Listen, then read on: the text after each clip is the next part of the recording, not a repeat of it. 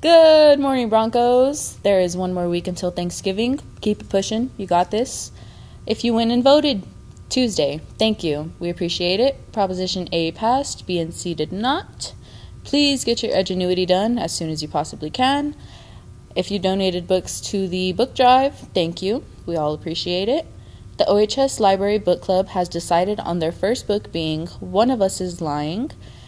If interested, you can buy it on Amazon or the library has limited copies.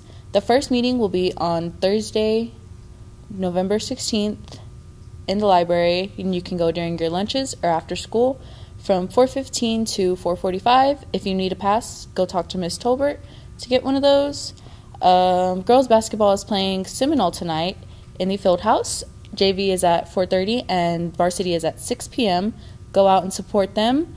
Boys basketball is going to Abilene, so go ahead and wish them luck.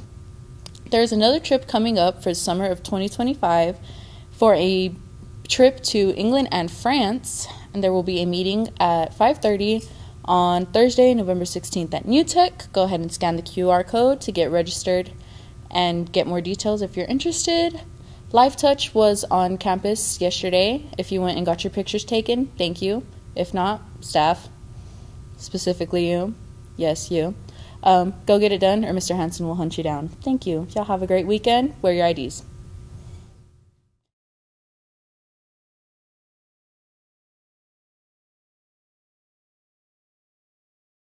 I pledge allegiance to the flag of the United States of America and to the republic for which it stands, one nation, under God, indivisible, with liberty and justice for all.